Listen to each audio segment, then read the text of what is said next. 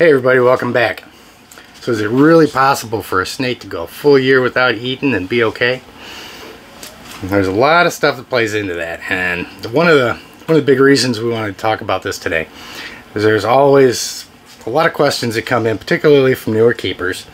You know, I've had my snake for a week, it won't eat, and I've had it, it hasn't eaten in 2 weeks, hasn't eaten in a month. And our knee-jerk reaction to that is always, well, what's their parameters, what's their heat and humidity like, what's their demeanor like, are they, scared, are they frightened, and so forth. And those are all things that we need to pay attention to. But I think it helps, particularly with newer folks, to really understand a little deeper how the snake's metabolism works, how it's different from ours, and what it is that enables these animals to go that much longer without food. So today, we're going to be taking a little bit of a deep dive into snake metabolism. Whether you're a lifelong keeper or just getting started, help us encourage responsible keeping, conservation, and public education in the interest of keeping our reptiles safe and healthy as we protect them for future generations. You're invited to spend time with us as we experience these awesome animals together on Intrepid Exotics. So I wanted to have Snoop out here for a little while anyway. This is a carpet python, and they're semi-arboreal. It's a really good example of how energetic a nice warm snake can be that's been basking for a couple days.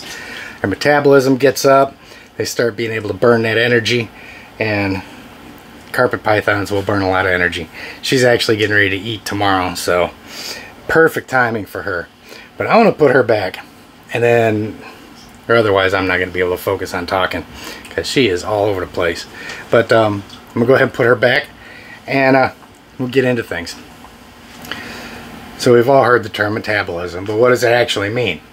Now, metabolism, simply put, is just how quickly you use the energy that you've got.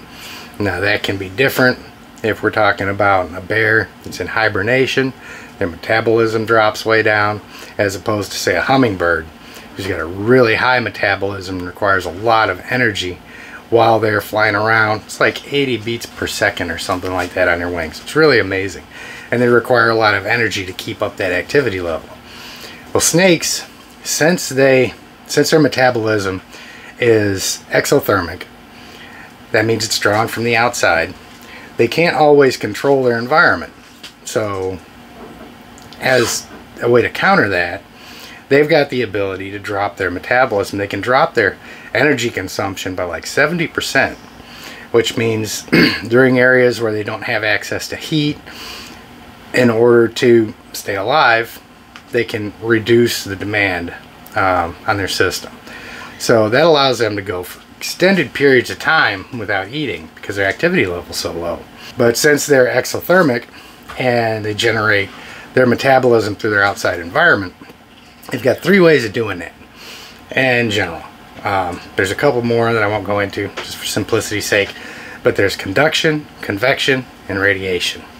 And those are the things that we manage when we're keeping them in captivity. I've got a really good example of all 3 right here.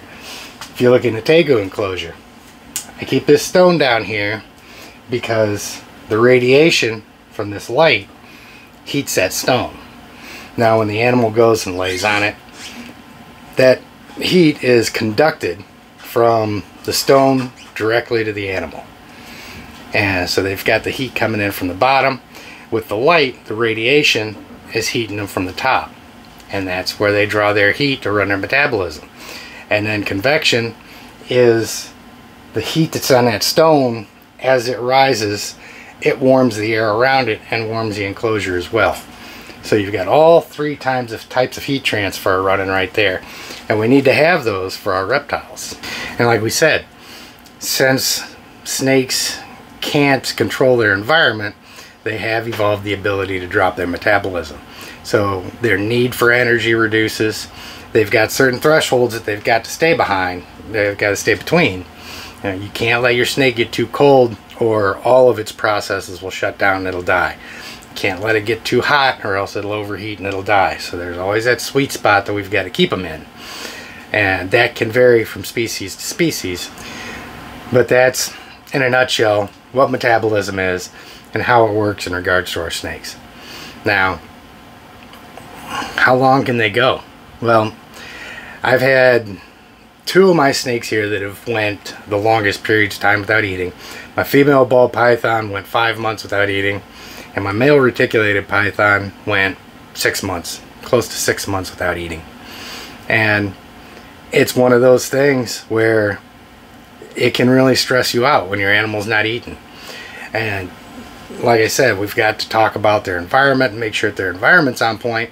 But if everything's good to go there, then it's natural sometimes for some of our animals to go off food for a week, for a month, for 2 months.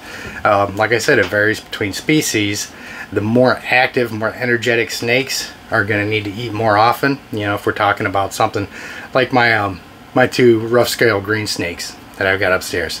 They're insectivores, and they need to eat much more frequently because they're always expending that much more energy, as opposed to, say, my reticulated pythons, my Burmese pythons, who will sit here and just bask or soak or whatever the case may be. They expend a little bit less energy. Plus they're larger and they eat larger meals, so that is a lot to be taken into account too.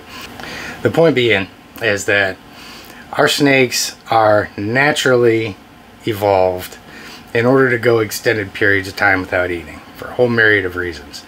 Now, if your snake is going off food, you want to be alert. You want to be aware. You want to really keep an eye on them and make sure that you're not seeing anything like really rapid weight loss and things like that, because there can be other things going on. You know, if a snake's sick, a lot of times they won't eat either. So that's not something that you rule out and automatically just say, well, my snake can go a year without eating, I'm not going to worry about it. When they do come off food, you need to watch them. And if they come off for extended periods of time and their body looks like it's starting to change because of it, you know, it's a really good time to get that animal into the vet and find out what's going on, because it could be something else. Keeping snakes is a lot like keeping an infant. You know, for those of you that have had children, you bring them home, you know, they start sneezing, and a week or two later, and everybody loses their mind. You got to hurry up and get to the doctor. My kid's sick. Oh my God, what's going on? And we all tend to be hyper vigilant about those things, and a lot of us can be that same way about our animals. But we need to understand that there's a lot of different things that go into a snake's health, how they're going to react, how well they're going to eat, and we don't rule out anything. We always pay attention, we stay open to what's going on, and we always look for signs. But I think it helps really to understand that there's more to it than just feeding schedule, more to it than just environment. Sometimes snakes will go off food, and I think understanding that and understanding how their metabolism works goes a long ways towards kind of putting some folks' minds at ease about you know, what condition their animal's in, make people feel a little bit more comfortable with, okay, you're not going to eat this week, I got it. You know, some things you can do if you've got multiple snakes in your collection is, if you know you've got an animal that's not eating, that hasn't eaten for the last week or two, is thaw out one less prey item. You know, offer it to them first. If they don't take it, give it to one of your other animals and just continue feeding. If that animal's not going to eat, you're not going to force feed it. So that way you're not wasting prey items and so forth. If they take it, great. You thaw out another one for the animals that you know are eating. And especially when you get into larger snakes, that can get kind of pricey. If you thaw out animals or thaw out prey for all your animals, and you've got 2 snakes that refuse a 6-pound rabbit, you know, that stuff adds up after a while. Now you got to figure out what you want to do with a 6-pound thawed out rabbit that you can't refreeze and feed them later. So I hope this kind of shed light a little bit on some of the other considerations if you're having a problem getting your snake to eat. You know, I really encourage folks, this isn't in any way meant to discourage you from asking questions. Really encourage people to, you know, if you got any questions, if you're unsure about something, there's a lot of groups.